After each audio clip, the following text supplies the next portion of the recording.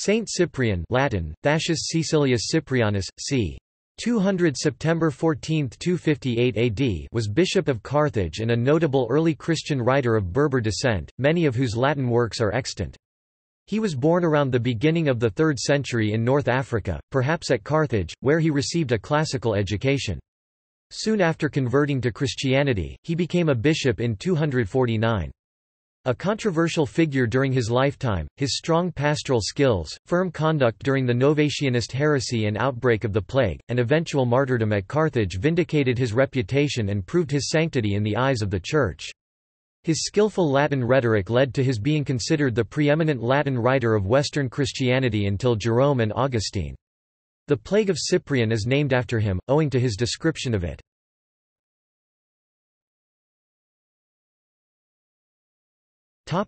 Early life. Cyprian was born into a rich, pagan, Berber Roman African, Carthage family sometime during the early 3rd century.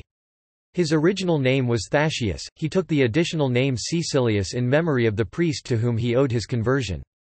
Before his conversion, he was a leading member of a legal fraternity in Carthage, an orator, a pleader in the courts, and a teacher of rhetoric. After a dissipated youth, Cyprian was baptized when he was 35 years old, c. 245 AD. After his baptism, he gave away a portion of his wealth to the poor of Carthage, as befitted a man of his status. In the early days of his conversion he wrote an epistola ad donatum de gratia Dei and the Testimoniorum Libri III that adhere closely to the models of Tertullian, who influenced his style and thinking. Cyprian described his own conversion and baptism in the following words: "When I was still lying in darkness and gloomy night, I used to regard it as extremely difficult and demanding to do what God's mercy was suggesting to me. I myself was held in bonds by the innumerable errors of my previous life, from which I did not believe I could possibly be delivered, so I was disposed to acquiesce in my clinging vices and to indulge my sins. But after that, by the help of the water of new birth, the stain of my former life was washed away, and a light from above, serene and pure, was infused into my reconciled heart. A second birth restored me to a new man. Then, in a wondrous manner every doubt began to fade. I clearly understood that what had first lived within me, enslaved by the vices of the flesh, was earthly and that what, instead, the Holy Spirit had wrought within me was divine and heavenly."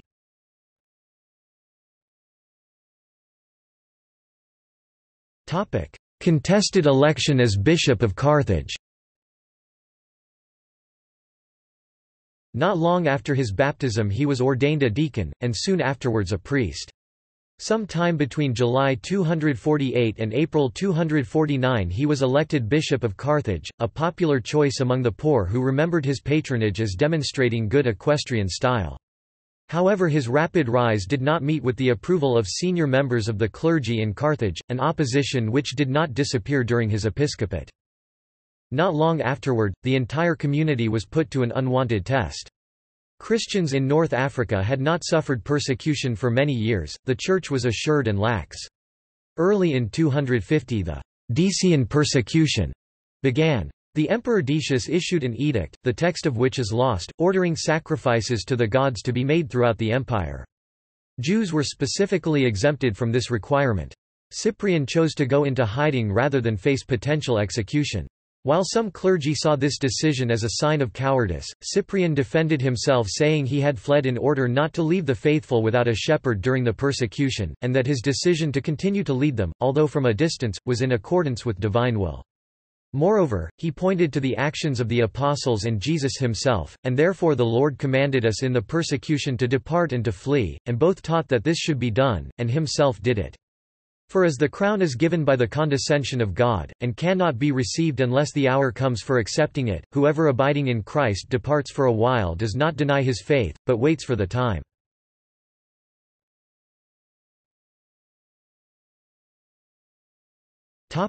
Controversy over the lapsed. The persecution was especially severe at Carthage, according to church sources. Many Christians fell away, and were thereafter referred to as lapsi, the fallen. The majority had obtained signed statements libelli certifying that they had sacrificed to the Roman gods in order to avoid persecution or confiscation of property. In some cases Christians had actually sacrificed, whether under torture or otherwise. Cyprian found these libellatici especially cowardly, and demanded that they and the rest of the lapsi undergo public penance before being readmitted to the church. However, in Cyprian's absence, some priests disregarded his wishes by readmitting the lapsed to communion with little or no public penance. Some of the lapsi presented a second libellus purported to bear the signature of some martyr or confessor who, it was held, had the spiritual prestige to reaffirm individual Christians. This system was not limited to Carthage, but on a wider front by its charismatic nature it clearly constituted a challenge to institutional authority in the Church, in particular to that of the bishop. Hundreds or even thousands of lapsi were readmitted this way, against the express wishes of Cyprian and the majority of the Carthaginian clergy, who insisted upon earnest repentance. A schism then broke out in Carthage, as the Laxist party, led largely by the priests who had opposed Cyprian's election, attempted to block measures taken by him during his period of absence. After 14 months, Cyprian returned to the diocese and in letters addressed to the other North African bishops defended having left his post. After issuing a tract, De Lapsis, on the fallen, he convoked a council of North African bishops at Carthage to consider the treatment of the lapsed, and the apparent schism of Felicissimus 251. Cyprian took a middle course between the followers of Novatus of Carthage who were in favour of welcoming back all with little or no penance, and Novatian of Rome who would not allow any of those who had lapsed to be reconciled. The council in the main sided with Cyprian and condemned Felicissimus, though no acts of this council survive. The schism continued as the Laxists selected a certain Fortunatus as bishop in opposition to Cyprian. At the same time, the rigorist party in Rome, who refused reconciliation to any of the lapsed, elected Novatian as bishop of Rome, in opposition to Pope Cornelius. The Novatianists also secured the election of a certain Maximus as a rival bishop of their own at Carthage. Cyprian now found himself wedged between Laxists and rigorists, but the polarization highlighted the firm but moderate position adopted by Cyprian and strengthened his influence, wearing down the numbers of his opponents. Moreover, his dedication during the time of a great plague and famine gained him still further popular support. Cyprian comforted his brethren by writing his De Mortalitate, and in his De Eleemosines exhorted them to active charity towards the poor, setting a personal example. He defended Christianity and the Christians in the Apologia ad Demetrianum, directed against a certain Demetrius, in which he countered pagan claims that Christians were the cause of the public calamities.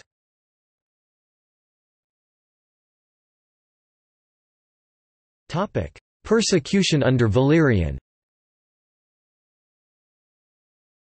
At the end of 256 a new persecution of the Christians broke out under Emperor Valerian, and Pope Sixtus II suffered martyrdom in Rome. In Africa Cyprian courageously prepared his people for the expected edict of persecution by his De Exhortatione Martyri, and himself set an example when he was brought before the Roman proconsul Aspasius Paternus August 30, 257.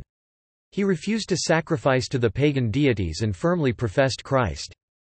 The proconsul banished him to Carubus, modern Corba, whence, to the best of his ability, he comforted his flock and his banished clergy. In a vision he saw his approaching fate. When a year had passed he was recalled and kept practically a prisoner in his own villa, in expectation of severe measures after a new and more stringent imperial edict arrived, and which Christian writers subsequently claimed demanded the execution of all Christian clerics. On September 13, 258, Cyprian was imprisoned on the orders of the new proconsul, Galerius Maximus. The public examination of Cyprian by Galerius Maximus, on 14 September 258 has been preserved. Galerius Maximus: Are you Thascius Cyprianus? Cyprian: I am. Galerius: The most sacred emperors have commanded you to conform to the Roman rites. Cyprian: I refuse. Galerius: Take heed for yourself. Cyprian: Do as you are bid, in so clear a case I may not take heed. Galerius, after briefly conferring with his judicial council, with much reluctance pronounced the following sentence: You have long lived an irreligious life, and have drawn together a number of men bound by an unlawful association, and professed yourself an open enemy to the gods and the religion of Rome, and the pious, most sacred and august emperors.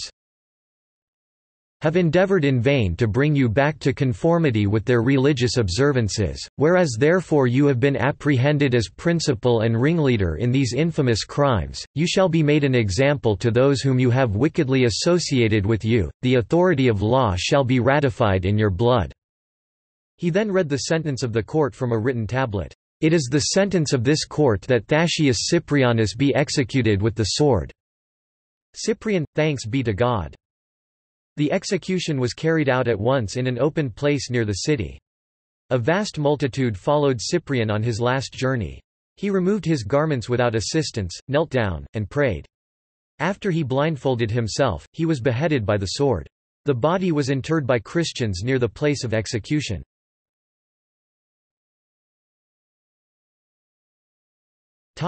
Writings. Saint Cyprian's works were edited in volumes 3 and 4 of the Patrologia Latina. He was not a speculative theologian, his writings being always related to his pastoral ministry. The first major work was a monologue spoken to a friend called Ad Donatum, detailing his own conversion, the corruption of Roman government and the gladiatorial spectacles, and pointing to prayer as the only refuge of the Christian. Another early written work was the Testimonia ad Quirinum. During his exile from Carthage, Cyprian wrote his most famous treatise, De Ecclesia Catholicae Unitate, on the unity of the Catholic Church, and on returning to his see, he issued De Lapsis, on the fallen. Another important work is his treatise on the Lord's Prayer. The following works are of doubtful authenticity: De Spectaculis, on public games; De Bono Pudicitiae, the virtue of modesty; De Idolorum Vanitate, on the vanity of images; written by Novatian, De Laude Martyri, in praise of martyrdom; Adversus Aleatores, against gamblers; De Duobus Montibus Sina et Sion, on the two mountains Sinai and Sion; Adversus Judaeos, against the Jews; and the Sina Cypriani, Cyprian's Banquet, which enjoyed wide circulation in the Middle Ages. The treatise entitled De Duplici Martyrio ad Fortunatum and attributed to Cyprian was not only published by Erasmus, but probably also composed by him. It is possible that his citation was the only text written by him, a prayer for the help of angels against demonic attacks. Doubtless only part of his written output has survived, and this must apply especially to his correspondence, of which some 60 letters are extant, in addition to some of the letters he received. Cyprian of Carthage is often confused with Cyprian of Antioch, reputedly a magician before his conversion. A number of grimoires, such as Libellus Magicus, are mistakenly attributed to the former.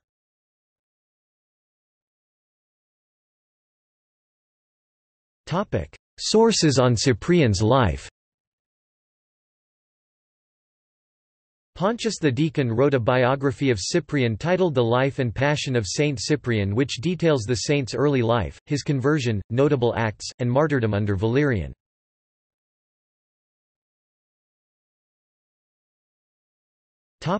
Veneration. Churches were afterward erected over his tomb and over the place of his death. In later centuries, however, these churches were destroyed by the Vandals.